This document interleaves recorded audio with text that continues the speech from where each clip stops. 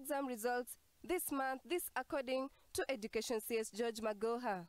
Magoha said KCSE exams are being marked in a credible manner, assuring candidates of credible results while strongly sounding a warning to anyone who will try to tamper with the marking process.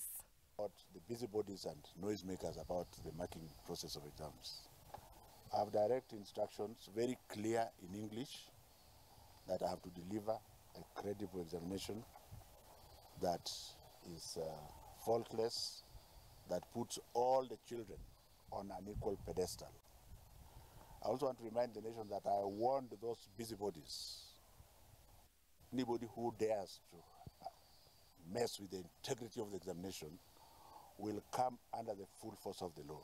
Magoha further reiterated that the selection criteria for those joining Form 1 will be based on affirmative action considering geographical distribution countrywide, such that all top students from across the country will be put together before they are placed in national schools.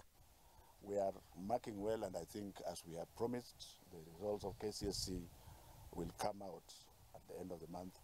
And there will be definite casualties. They are voluntary casualties.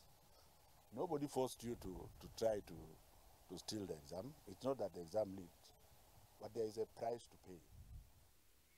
Very key information right there for all parents, teachers and stakeholders in the education sector. We look forward to that development, and Look Up TV's news team will be critically following that aspect, and also will be updating you on our social media platforms at Look Up TV across all the platforms. Now, still on matters education, the inmates at Manyani Maximum Security Prison in Taita Taveta County